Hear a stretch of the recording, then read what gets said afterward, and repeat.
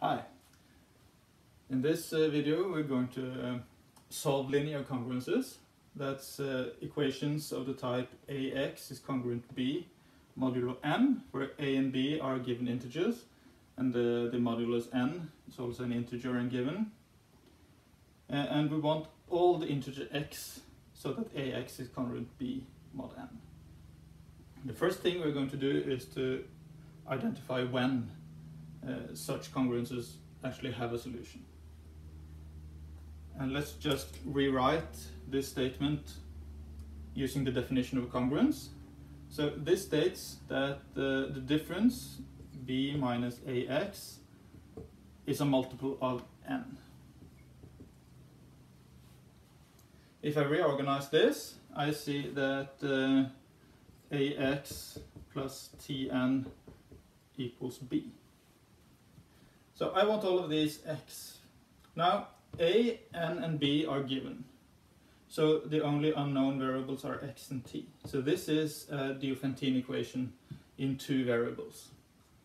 And I'm only interested in the values of x, not the values of t. I'm just I have to know that the t exists.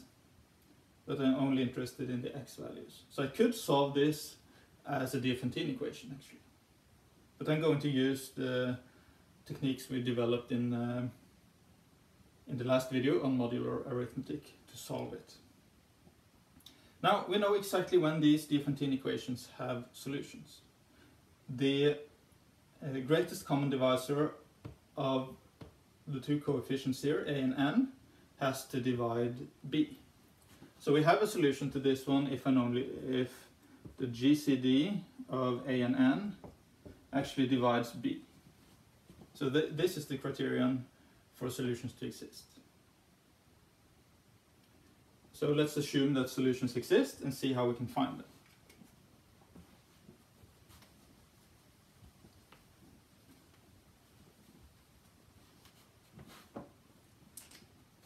Working with such congruence, we're allowed to do quite a few things without violating the congruence. So one of the things we can do is we can replace b by any other number congruent to b modulo n, and we can also replace a by any number congruent to n, congruent to a mod n. And we can multiply on both sides with any integer. We can divide through, but then we have to be careful because we might have to change the modulus when we divide. So if we have a common factor of all three, a, b and n, then we can divide all three numbers. If you have a common factor of these two, co-prime to n, then you can simply divide a and b and keep the modulus. So let's look at examples. That's the best way to learn this, I think. Now let's look at this this congruence. A is 5, b is 9, and n is 13. So 5 and 13 are co-prime. That means the greatest common divisor is 1 and obviously divides 9. So we have solutions. We just have to find them. Now there are no common factors of these three, no common factors of these two either. So I have to try something else. So what I can do is that I can replace 5 by numbers congruent to 5 mod 13, so that I might be able to divide. And I'm going to choose to replace 5 by 18. So 18x is congruent to 9 mod 13. This gives at least a common factor 2, which is co-prime to 13, so I can divide by, no, it gives a common factor 9 actually. 9, which is co-prime to 13, so I can divide through by 9 without changing the modulus. So 2x is congruent 1 mod 13.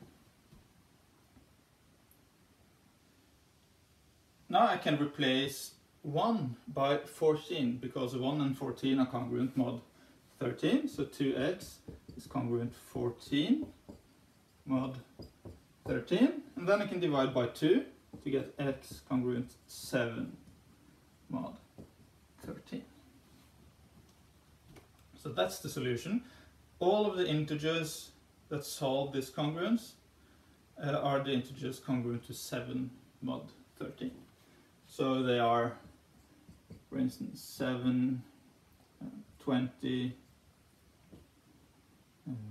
let's see, the next one is 33, and so on, 46.